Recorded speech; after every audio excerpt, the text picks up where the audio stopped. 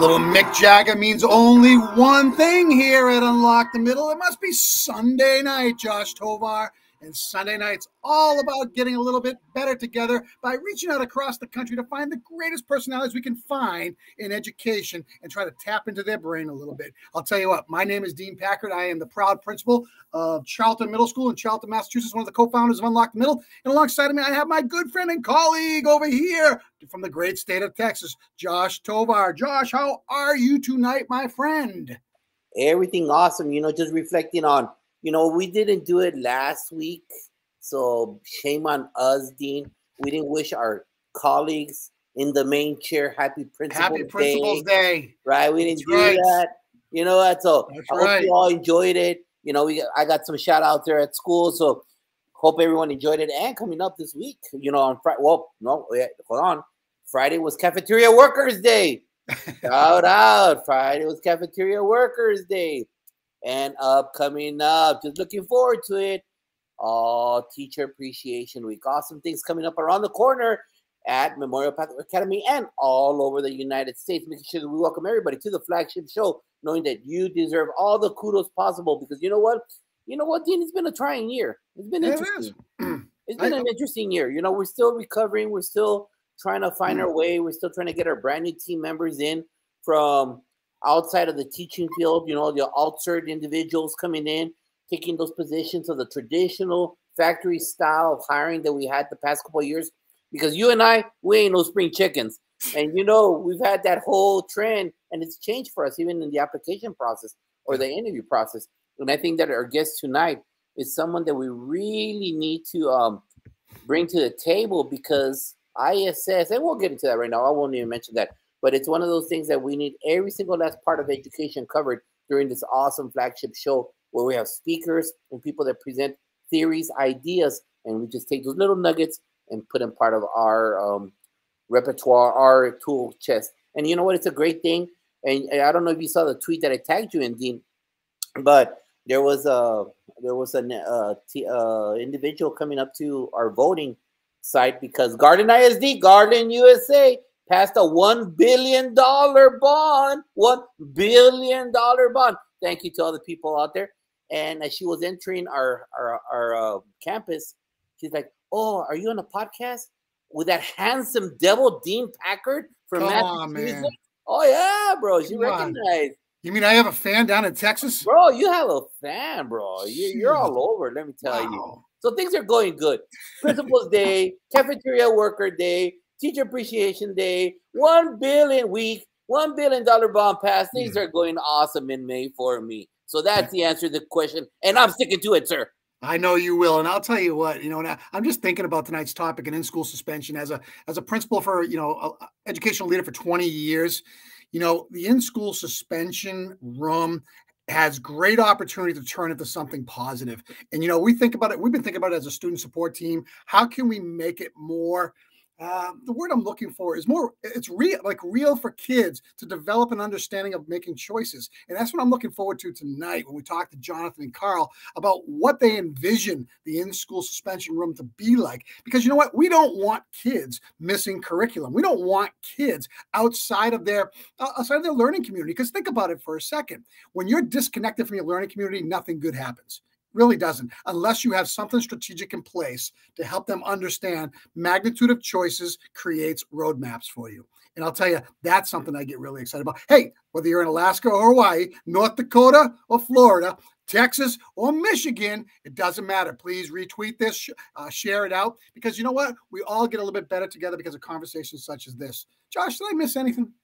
No, that's it. And I agree with everything you said. And I'm looking forward to this topic because I was a SAC teacher. In Texas, we call it SAC, in-school suspension, for 1 year. Sure. And I did it for 1 year. And let me tell you, that's a hard gig. It's a very hard gig. It is hard. It is hard. And not only that is it a hard gig, but you know what? It's about making sure that the teachers feel comfortable sending work to you. Yeah. And then you provide the structure in the classroom that's loving. But, I want to hear what has changed since the day of the abacus and Fred Flintstone days when I was in a SAC teacher. So let's bring on our guests. Well, we got two young guys, two visionaries in the field of education that are going to be more than happy to be able to share their viewpoints. So let's bring in Johnathan and Carl. Gentlemen, welcome to Unlock the Middle. Thanks for being with us tonight. First and foremost, how are both of you doing? Carl, why don't you start first? Oh, hey, thanks for having us, Dean and Josh. So nice to meet you guys and get to spend an hour with you this evening. I love the enthusiasm. Just awesome. Awesome intro. It was great to be a part of that. Yeah, no, I'm doing good. I'm actually just in the middle of baby bottles and baby diapers. I'm on paternity leave right now, so I'm this is a nice breath of fresh air, pun intended, to be able to spend an hour with you guys. So thanks for Awesome having stuff us. right there. I remember those days vividly. Enjoy them, even if they get you caught up to your mind up to here. Enjoy them because best time of your life ever. You don't know that yet. That's the advice I'm going to give to you. Johnathan, welcome to the show. Hey, thank you for having me. Love your show. Love the energy. You guys are awesome. Love what you said about students being disconnected from their learning community. That hits home for me pretty hard because I know when we send them out away from school to an alternative center or somewhere like that, it's an instant disconnect, and I'd rather keep them with us than send them out. And I'm doing well. I'm the opposite of Carl's situation right now. I have a daughter who is also a middle school teacher, and so no little ones in the house. We're actually doing great in the empty nest. Well, that's a great time of life as well, too. I can speak highly of that. So, hey, guys, thank you so much. Listen, at this point in time, let's do this first. Tell the audience the origin of your story and kind of what roles served you in education. So, kind of how you've risen to the ranks of where you are right now. And we know you're at home with diapers and bottles right now, Carl. But let's talk about education and not that family thing yet, okay? Because I know both of them have to coexist. So, Carl, why don't you start off? Just kind of your rise through where you are, how you got there, things of that nature. Oh, cool. Thanks. Yeah, so I've been in education since 2009. I graduated, my undergrad degree was in international affairs, so I wasn't really sure what I wanted to do with it. So I got on an airplane, headed over to Korea, South Korea, and decided to teach for a year, ESL. So I was teaching to pre-K students up to second or third grade. Figured I was going to be there for a year. That's all I would do. And then I'd head home and, get my real job, start my career. That was 10 years later that I finally started to do that. So I was actually in Asia between South Korea and Taiwan for about 10 years teaching ESL. So I taught all shapes and sizes, pre-K all the way to 12th grade. I taught in large classes, small groups. I taught beginning English learners. I taught advanced learners. I taught essay writing. I taught online. I taught massive public schools, private schools, all over the place. And then I came back to the States in 2019, just great timing, right before COVID hit. So when I got back into education, was going to look for a job in public education. And so I found something at Klein, where I'm at now, in North Texas. And I took that job, and then COVID hit, and I've kind of just been flying by the seat of my pants since then. So yeah, it's been a wild ride all over the place, but throughout the whole thing, I've been able to learn a lot about what it is that gets through the students, and how we really cut through those filters. Filters exist, barriers exist for language, barriers exist for behavior, barriers exist, all of it in different ways, right? So as an ESL teacher, and the background in ESL, reluctant readers, things like that, I've actually been able to transition pretty seamlessly into behavior, because we see those same kind of manifestations in disengagement there. So it's been it's been fun, and I'll ramble on a little bit. So if you ever need me to cut off, just give me a little wave. So. No, it's all good. It's a great lead in, and it's a great roadmap to where you are right now and what you're doing. And I love the fact you talked about barriers, and we're going to talk more about that later on, I'm sure, because there are all kinds of barriers when it comes to education, and we want to make sure that we remove those barriers so kids can be successful, whether it's social emotional, whether it's academic, or whatever the case might be. That's our job as leaders. So thanks so much, Carl, for that. Johnathan. Hey. My intro into education, I was one of those alternative certification folks. Came in on the alt cert to my district. I have 11 years experience now in education. I spent the first 7 on a therapeutic campus where every student had a label of emotional disturbance, along with other things that would interfere with their learning. And now the last 4 years, I've been an in-school suspension teacher on 2 separate campuses. And I'm also author of The Art of In-School Suspension, the book, and executive co-director of The Art of ISS, with executive co-directors with Carl over there, of The Art of ISS. And our company, that's the company based on the book, that we teach schools how to transform their in-school suspension into targeted behavior intervention with zero loss of instruction. Right there, you just had me. Okay, targeted interventions with zero loss of instruction. I absolutely love that, because that is the most efficient use of an ISS room that there possibly could be. So thank you for saying that, Josh. Gentlemen, hey, Carl, I like what you just said right now, because that's the home that I work in right now.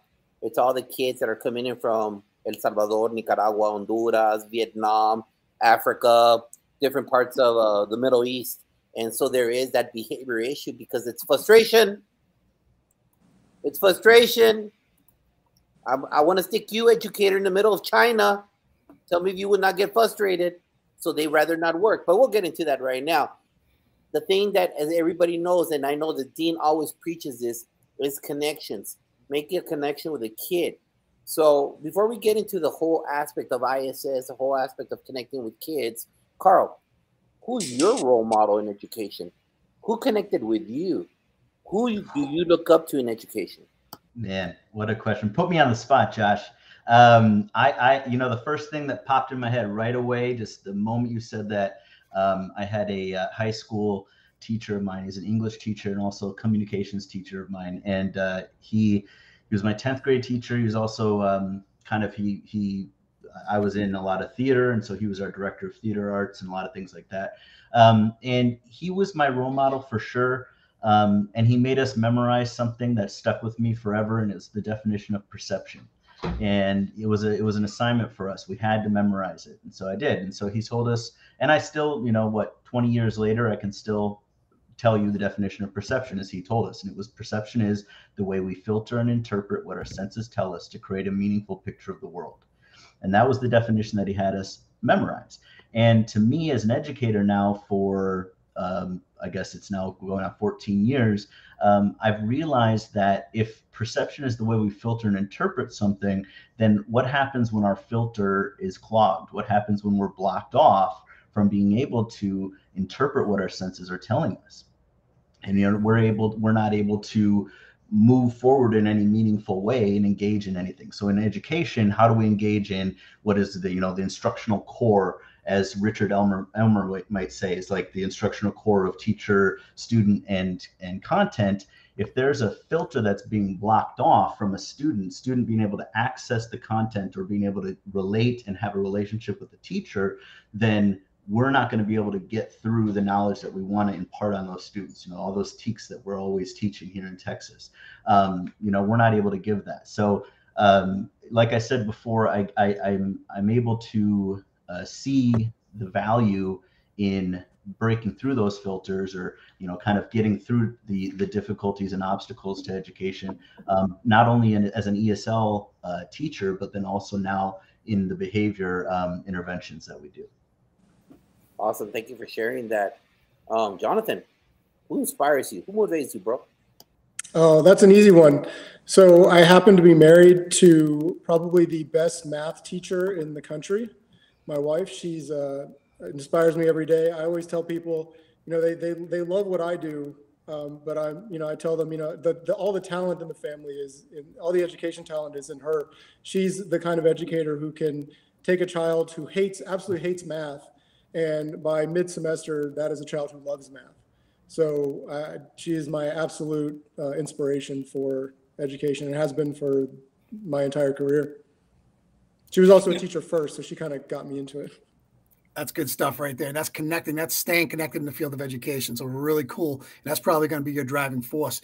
Gentlemen, quick question for you in this regard here. Obviously you have this love for, I don't want to say love, you have this aspiration to make in-house suspension a place that has meaning, relevancy, and really can help kids reflect upon not only decisions, but maybe restorative practices where they can't go back and do the same behavior over and over again. So let me ask you this. How did you arrive at writing this book about ISS? Okay, so every day you're working in that domain, and you just said one day we're going to come together and write this book about ISS and try to get it out. Talk to us about that. And why don't we start with Johnathan this time?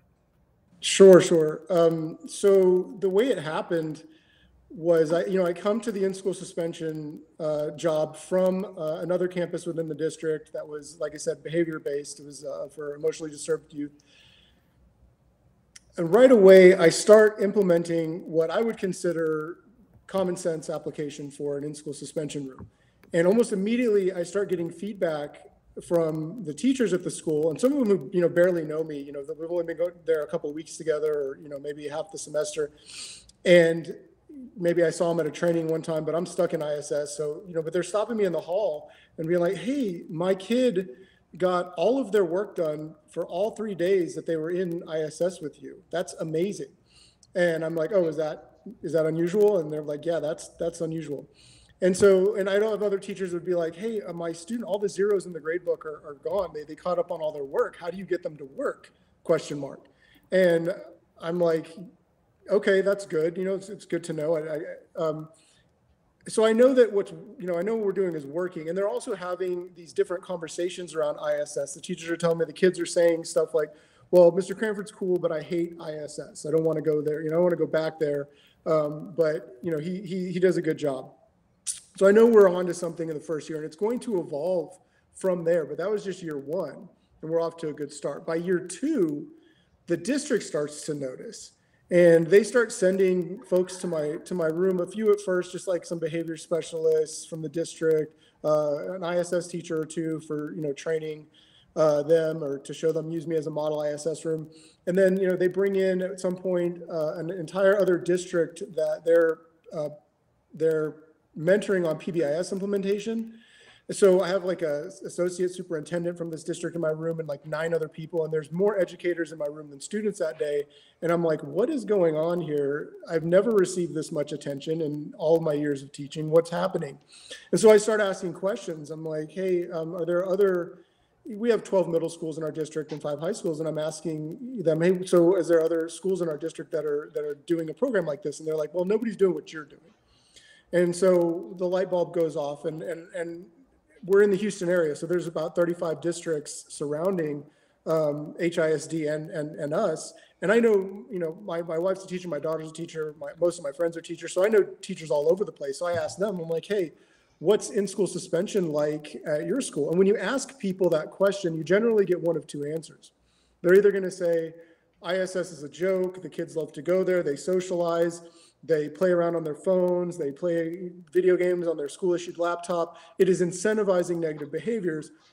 Or they'll say, "Oh yeah, I think ISS is pretty good." But then if you dig a little deeper and you ask them, "Well, quality of work you're getting back from in-school suspension, how do you get the work to the teacher?" And then they'll be like, "Oh, well, we don't really expect work to come back, but he just makes them sit there and be quiet." And they don't like it, which that to me isn't school. That's just a room where children are sitting there doing time. So I know that now in my area, it's not going, the in-school suspension isn't really going how it should. So then I start to kind of do some research outside, and I realize that this is actually a national issue. If you look at the data on in-school suspension, it's right there with OSS, out of school suspension. It is, it's not beneficial. It's a negative experience. The kid's away from,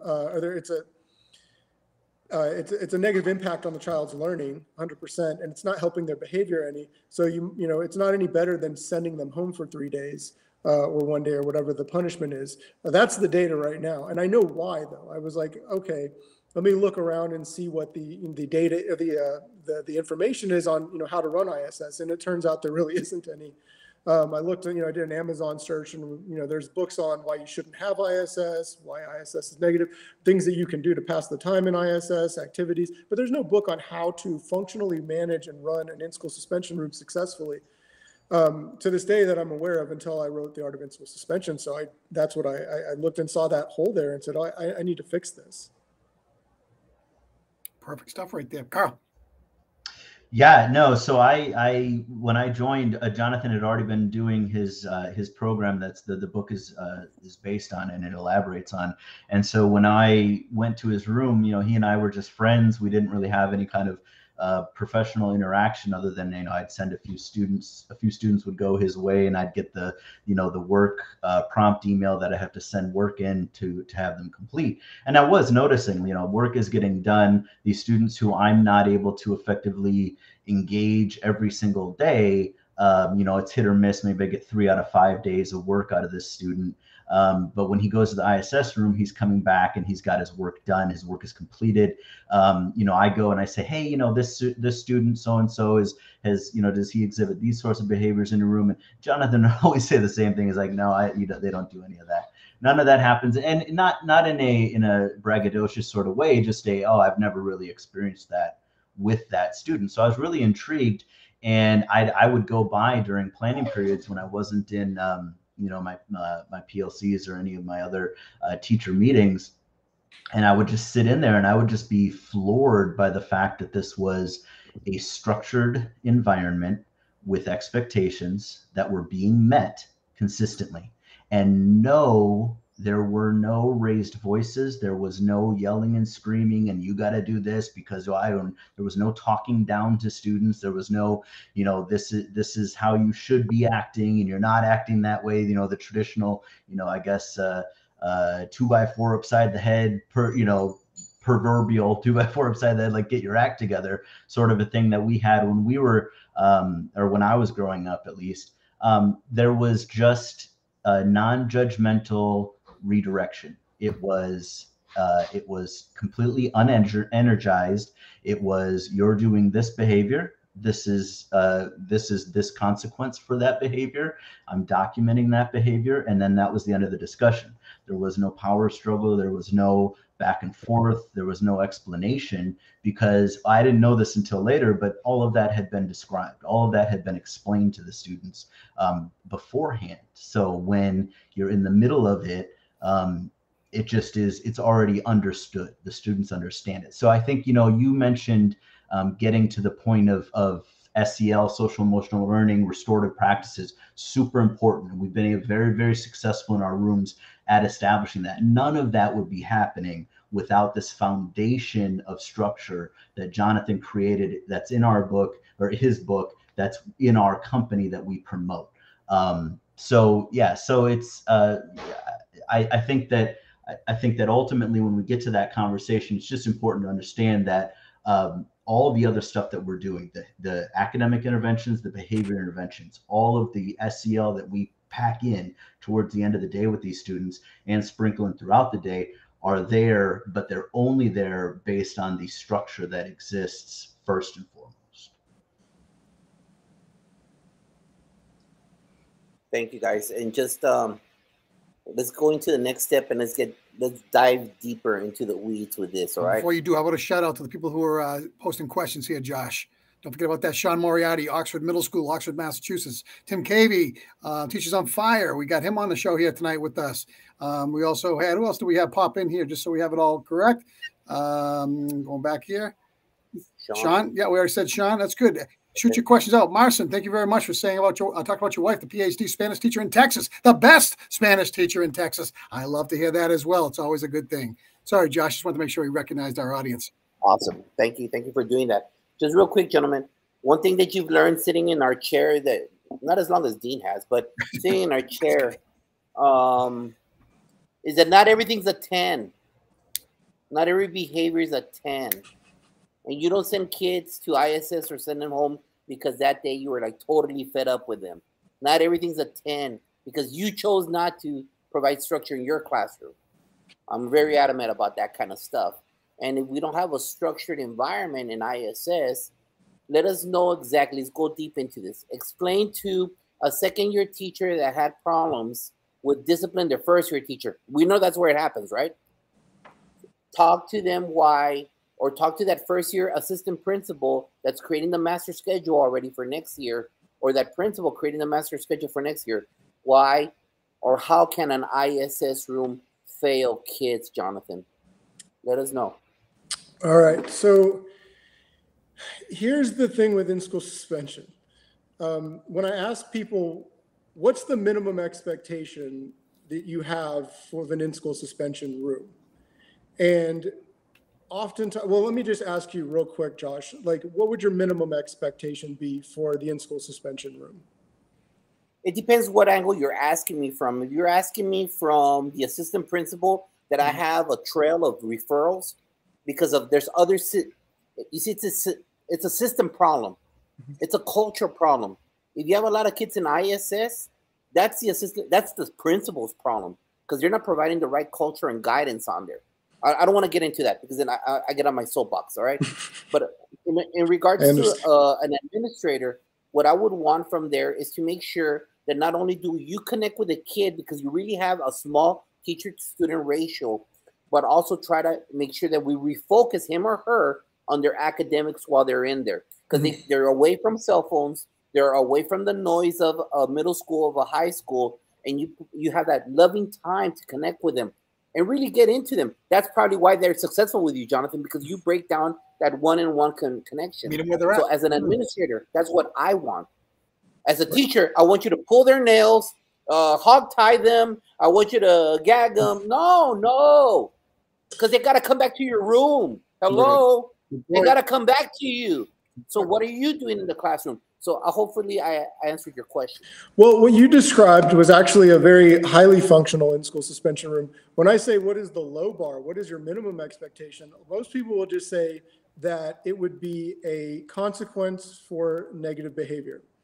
And I would say that the bar is actually lower, okay? Because what it needs to be is at least, at minimum, because it can be much worse, at minimum, it can be a reward for negative behavior. And that's what I describe when I'm talking about a room where kids are socializing, they're on their phones, they're watching Marvel movies on their Chromebooks or whatever. You're incentivizing those students to, because you just don't have structure and control. You have students who are now like, hey, this is way better than going to that Spanish class that I hate. And then, so now you have a room where the child is incentivized from their bad. They'll actually, I've seen it where, people have told me, oh, the kids at our school, they get together and plan when they're going to get ISS and try to get it together because it's just a, it's a good time for them. They can all hang out in there because they just don't have instructional control of the room. And so what happens in that situation is not only does it fail the students who are completely missing instruction for the days that they're in school suspension, but now you've got emboldened behaviors. So they're like, oh, it's not a big deal. There really is no other consequence for them. OSS is a joke. They're going to go home and scroll TikTok all day long. Yep. ISS shouldn't be, but it can be. That leads to something horrible, which is what I would call like the metastasization of those behaviors into other classrooms, right? So you've got kids who learn from spending a couple of days in ISS that there is no real consequence for them to receive. ISS is actually kind of fun. So now my behaviors are going to spread to other classrooms that had decent classroom management, but because there's really no backstop now, it just gets worse. And by the end of the year, it can just get worse and worse and worse, which can affect your culture of your building. It can affect teacher retention. It affects the tension between the teachers and the admin. It's actually a big problem. When it fails the students, it fails the whole school. Before Carl goes, have either one of you ever thought about adding additional time on the day as we'll call it a great awakening outside of just the in-school suspension? When kids are having fun in school, the regular school day ends. I always thought if I added an extra hour to their day while everybody else goes home, there might be a deeper bite to understanding it's not as fun as they think.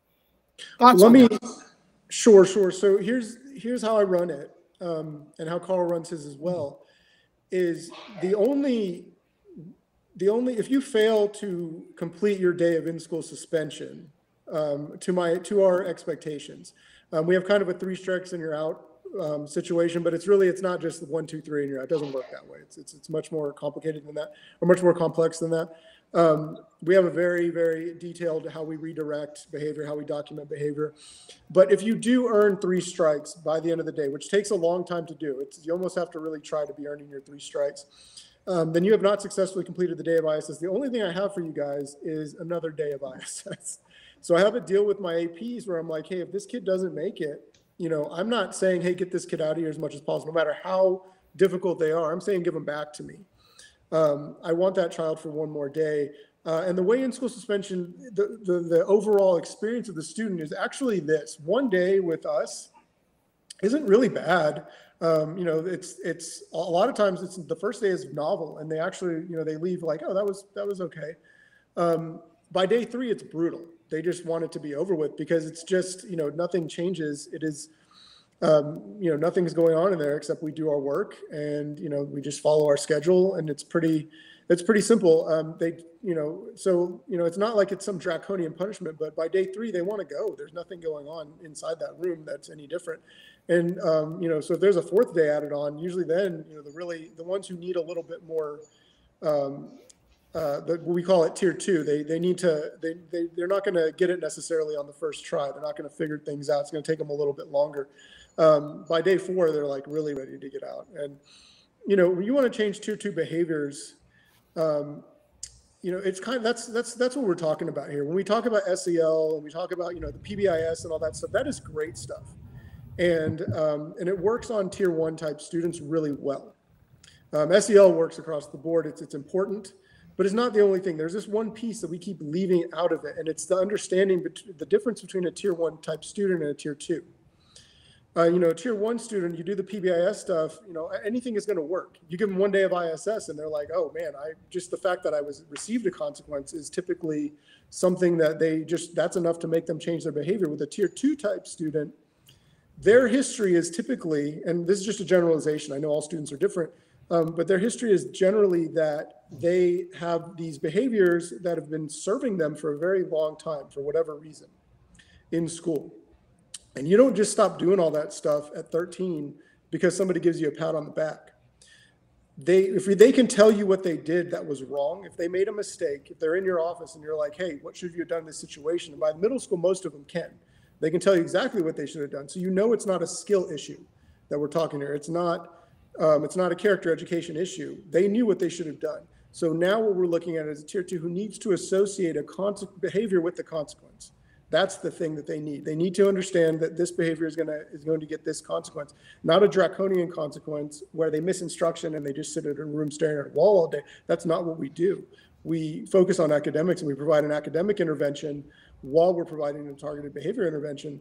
But they need to have that there. So what you see with these tier 2s, you know, tier 1, you put them in there for 1 day, you probably don't see them again all year. I have a lot of kids like that. They make a dumb impulse buy.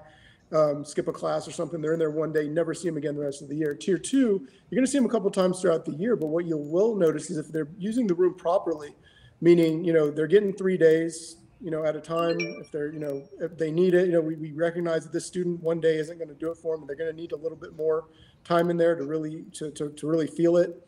And, you know, you might take a semester, it might take all year, but by the end of the year, they're going to modify their behavior because they don't want to keep getting ISS, and they're going to be better off academically because of the amount of one-to-one time we spend with them, working on not just their schoolwork that they currently have, but working on skills that they missed in 4th grade, 3rd grade, 5th grade. You know, that's what we really tend to focus on. That's how we approach it. And I think that's what's been missing is, you know, we have to understand that SEL has its place and it is big part of our program and it's important, but for a tier 2 student, they need to associate the behavior with the consequence. I love that. Carl, I don't think you left much for you to say, but feel free to add into it if you'd like. Well, I was reflecting a little bit on the question of, you know, what would an ideal ISS or what would be the goal of ISS or what would you want the functional ISS room to be like? And I think that, you know, something that Josh said too kind of sticks with me is that it really just depends on from which lens you're looking at the room, right? So from the student's lens, what's an ideal day of ISS? Because we know that, you know, obviously to them, we do hear the same thing over and over again. I don't ever want to come back here. I don't want to be in this room anymore, but I love you. I think you're a great teacher. You're one of my favorite teachers. We get all that stuff. You know, that's exactly, like, from my perspective, exactly what I want. I want a student who does not want to be in that room with us again. They don't want to have that consequence again, but that they actually do care and understand because we're building connections all the time with our students. But so from a student's perspective, what would an ideal day of ISS be? It's what I tell them in the beginning of the day. 9 o'clock, we go over expectations, you know, and I say, listen, guys, you guys all walked in here at 9 a.m. having failed at something, right? Whether that's, an interaction you had with a peer, with an adult, with a decision that you made at a single time. Maybe it's a habitual issue with you. You just continually can't get past this one interaction. You don't know what to do. Whatever it is that you failed at this thing at 9 a.m., you walked in here that way, doesn't make you a failure. It means that you failed at something. Everybody fails at things. Everyone makes mistakes. At 4:10, which is when our day is done, at 4:10, if you successfully navigate the day without receiving 3 strikes, you've been successful. You have succeeded at something. And maybe, just maybe, you haven't felt a lot of success this year or this week or this month. So to me, for a student, if I were, objective as a student about what is best for me in my future, I'd want a room where I could be held accountable for the actions that I've taken, but also made to feel like I can build upon a success that will mean something for me tomorrow. Not just for today, not just getting through these last 8 hours and, dealing with the fact that I had to be in this room, but what did I do? What successes did I have academically today? What skills did I learn? What gaps were filled for me? What tools do I now have to navigate that social interaction that I just don't like in second period? What am I going to do in the future? And I'll speak more to the behavior reflection piece, the SEL piece that we talk about later. But what am I going to use from this interaction to continue to be successful? First and foremost, failing forward. Thanks, Mel. I appreciate you being here tonight. I love that. That's a great line. Something we all need to think about. But, guys, you're not thinking punitively. You're thinking restoratively. And that's a big mind shift, because when I got in the game a long time ago, like Josh said earlier, it was about holding kids accountable. And we want them to feel it. We want them to make it burn a little bit. But the idea of that doing that today is so wrong. I mean, you want to make sure kids feel as though they're part of their overall learning community, not ostracized because of a mistake. For crying out loud, I know 50-year-olds that make mistakes every single day. What happens to them in their real life? They get a chance to have another opportunity. So again, when we're talking to staff, we have to make sure they understand these are your kids for 180 days. We don't want to create a relationship that is less than welcoming. How's that sound? And it's something they have to digest, but there'll be speed bumps in the road. So that all happens. Let's talk about teacher retention because of ISS. One of the things that, Josh had mentioned here is we're losing teachers because of dysregulation in class, because kids are getting in trouble. And maybe if you think about it, if an in-school suspension room isn't systemized well enough, they're saying the kids aren't getting it. They're doing the same behaviors over and over again. So let's talk about how that might affect teachers staying in the profession and knowing that there is a system of support to help kids make better decisions. And Carl, why don't you start off?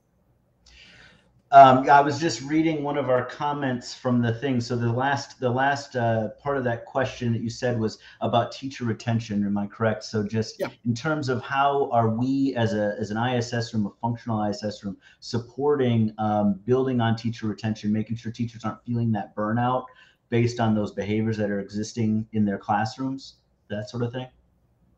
Yeah. Yep. Okay. Yeah. So it's a great question. I think we talked a little bit about before. Johnathan mentioned the ripple effect, right? So for us, it really is about a ripple effect. I know we've had conversations like this, and I'm a firm believer that you could have a room, a school that is struggling in almost every area. But if you have a few dedicated administrators and a willing ISS teacher, you can have a functional room that is going to have positive impacts outside of the room, right? So again, having this room be a real consequence for a behavior, not like you said, punitive, but in a real sense of them understanding what it is that they've done and why what they did needs a response from the school. But then also it's a room where they're able to grow and learn from those behaviors, or from that consequence at least, into what is that going to mean in their classroom. And I'll tell you specifically as a support for my campus, because we have, as an ISS room, you have fluctuating census. You have large numbers some days, small numbers other days, right? So as a willing teacher, I want to be as supportive as possible to all of my other teachers, right? So not only is it, what am I doing in my room to help reduce the recidivism rate of students who are continually acting out in struggling in those classroom management, difficult situations in their regular classes, but also what can I do to help support a teacher who does struggle with a particular student that I happen to have a relationship with? So we do a couple different things in my room. I have something that I call wraparound, right? So once I have a student who I've met and I've gotten to know and I've built a relationship with, I will talk to that student and I'll talk to their teachers. If that student is struggling with behaviors in that teacher's class, I'm going to have them do a wraparound with me. And what that means is I want them to come in and check in with me in the beginning of the day at some point. They're going to come during passing period or whatever it is. Then I want them to check in with me one more time after their teacher's class, the teacher that they're struggling in. They'll check in with me then too. And then from there, I'm going to communicate with that teacher and find out, does that teacher feel like they're actually making positive progress in the class? Are they continuing to have those same sorts of negative behaviors in your classroom? If they are, we can kind of move forward from there, right? So we've got this little kind of, it's like I said, it's called a wraparound, gives them this idea of like, I'm going to check in with this teacher that I trust a couple times throughout the day.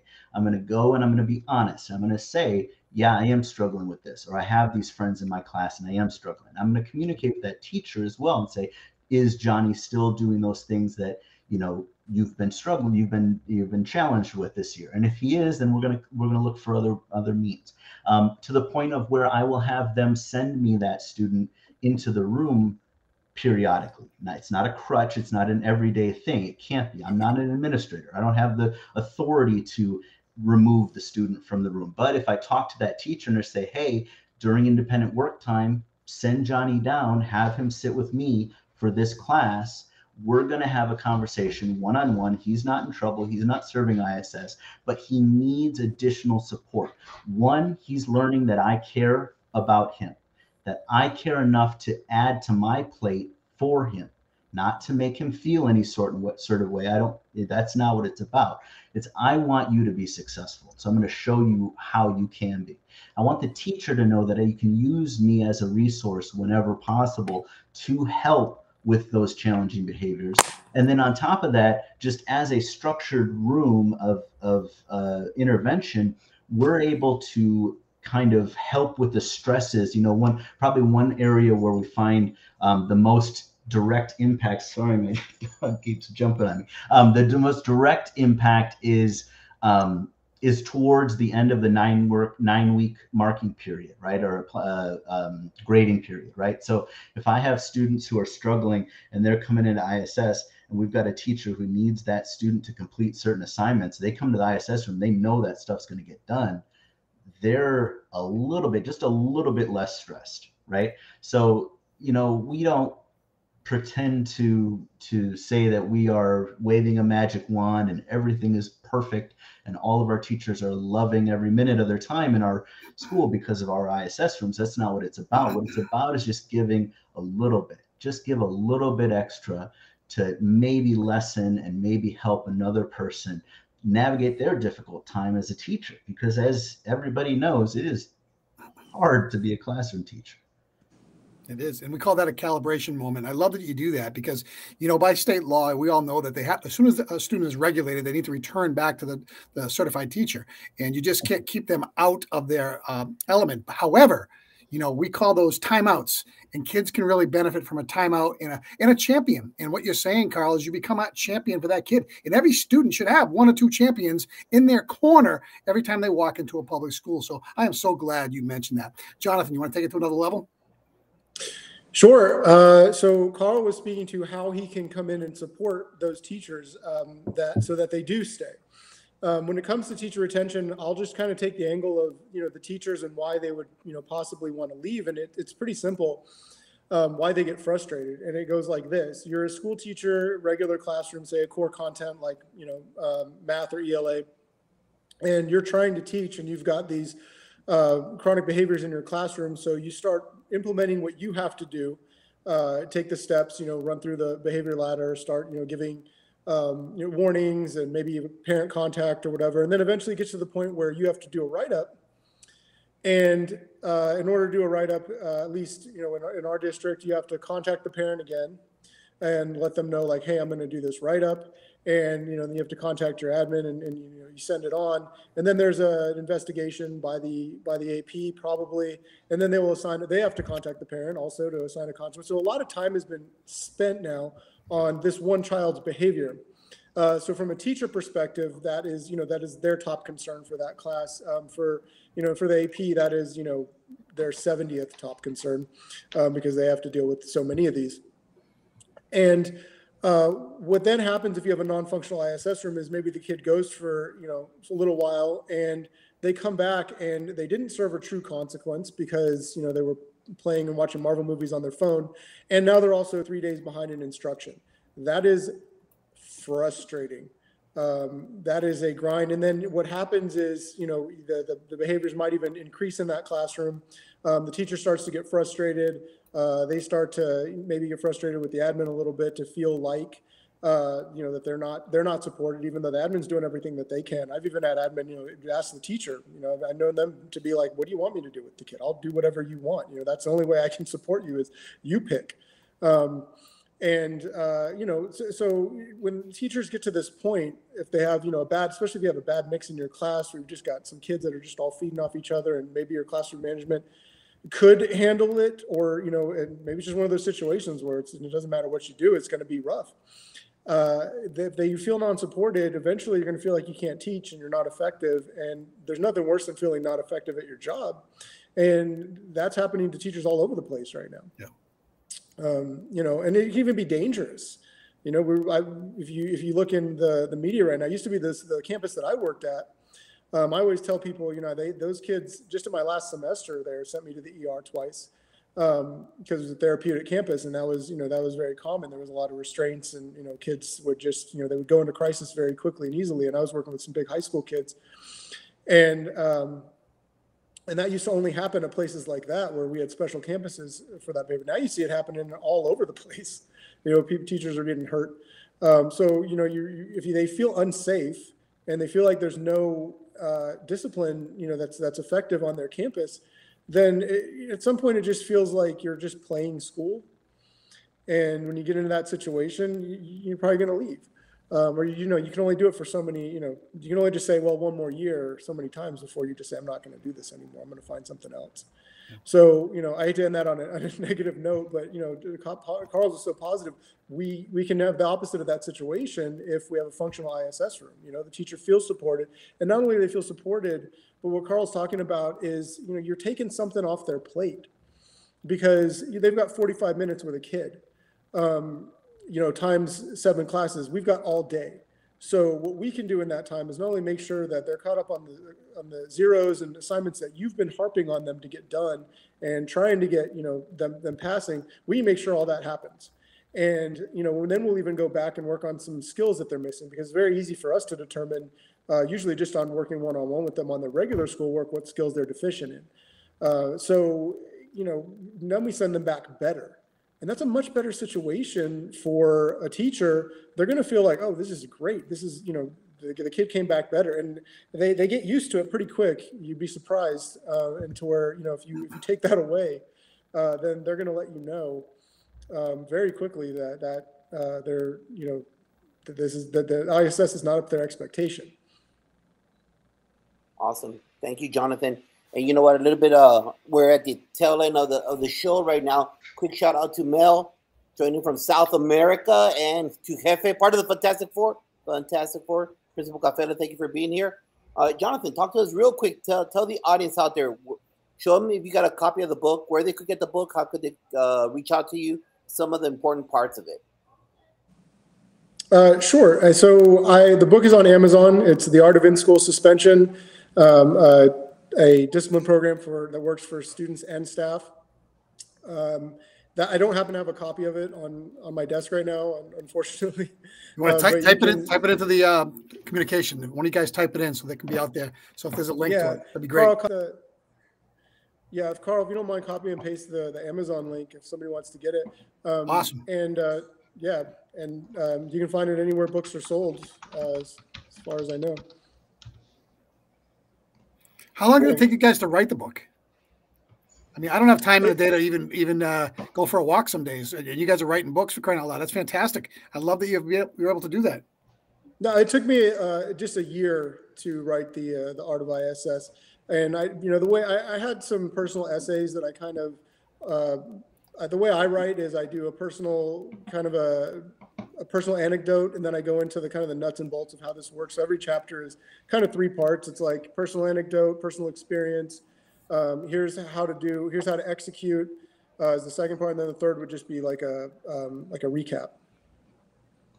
Great stuff. Awesome. Carl, anything to add there about the book? Anything you'd like to talk to us about? No, I mean it's a great book. Buy it, please buy it. And we do also we do a lot of consulting. So we are looking for anybody who's looking for any support, just go ahead and reach out to us at theartofiss.com. You can send us a message, let us know what it's like at your campus. We do needs assessments. We do we come in and we do a training on what it is that we do in our rooms to give you functional rooms of ISS. We like to call them transforming them from an in-school suspension room to a learning center. We want it to be that. We want it to be a place where it's not just a hug the kid just to say, hey, everything is great, and sometimes it is just that, but it's also a place to say, hey, this is what's happened, this is why it's happened. With our behavior reflection form, you made this choice, what was it, what was your motivation behind making that choice, and then what could you do next time to still get what you wanted out of the situation but not get this kind of consequence. So yeah, that's it. Think about it, from punitive to restorative, man, transformative. This is what we have to do in public education. Shame on us if we're still sitting back on our heels and just using the room to waste time for kids. Every moment with a child is an opportunity for them to learn something. And if we don't jump on that, Josh, what good are we as leaders? It's alpha and omega with the chair. So it's crucial out there, gentlemen, or young ladies that are in charge of the chair, that how are you spending your time to make sure, this is my inner Hispanic, doesn't come out right sometimes, recidivism. Sometimes if you have a lot of kids going back and forth to ISS, obviously, hey, as Superintendent Clark says, if the dance floor is empty, change the song, baby. So obviously the definition of insanity, if you keep on getting Josh, Jamal, Mary over and over in their classrooms, ISS, then you as the administrator are not doing something for the culture and climate of the campus and supporting the whole idea. So if you need those details, reach out to these 2 gentlemen right now. Johnathan, Carl, thank you for being here tonight. But hey, Dean, Josh, it's not over. Tuesday, what do we have on Tuesday, Dean? Office hours, Josh. What is the topic on office hours? Anything to do with suspension?